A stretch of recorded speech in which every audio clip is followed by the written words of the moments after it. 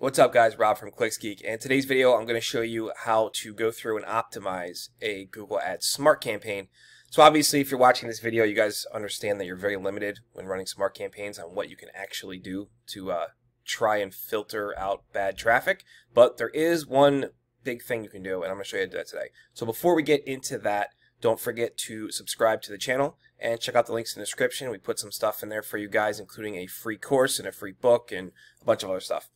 Alright, so let's get right into it. You're looking at our ClicksGeek Google Ads account, and we have that smart campaign we built last month with you guys in another video, and we're going to go in and see what we can do here keyword wise. So you're not really going to be able to do much optimizations except for this one thing, which is you're going to come into, so actually it's you can do two things actually. You can add more keywords and you can turn off bad keywords, right? So let's start with number one. We're gonna add more keywords. So come into keyword themes.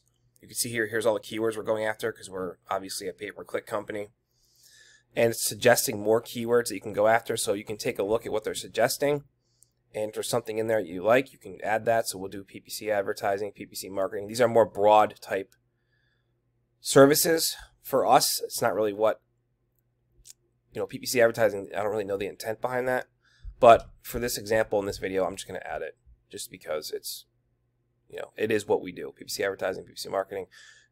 And if you don't understand what I mean by intent, it's when I was creating this campaign, I walked you guys through how to go after just the high intent type keywords first.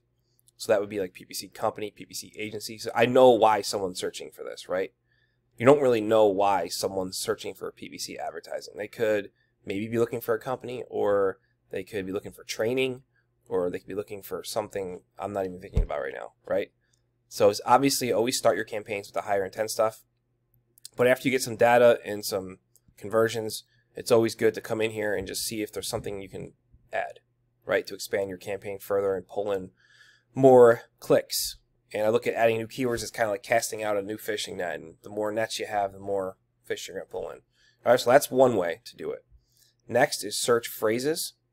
So these are all of the phrases Google's showing our ads for. And you can see here the impressions. Now, unfortunately, you cannot see what phrases are getting you leads. So unfortunately, you can't do that with smart campaigns. But there is some things we can do. So you can see here I already started. If you're going through your keywords here, you can toggle off keywords you don't want Google to show your ads for, right? So online SEO service, we don't do SEO, so it doesn't make sense. SEO internet marketing, don't want it. Web marketing, way too broad, we toggle that off. SEO services, toggle off. PPC websites, too broad, toggle that off. SEO agency, I mean that's not what we are, so no, we toggle that off. So that's a little bit of, and obviously guys, I have like 11 clicks in this campaign. So if you're running your campaign and you have like 50, 100, 200, whatever clicks, you're gonna have a lot more keywords to sort through. But this is something that you definitely should be doing on a weekly basis in your campaign, in your smart campaign, to kind of just whittle down and just let Google know, you don't want to show for these types of keywords. And the more you turn off, the more Google's algorithms understand, okay, they don't want this type of stuff.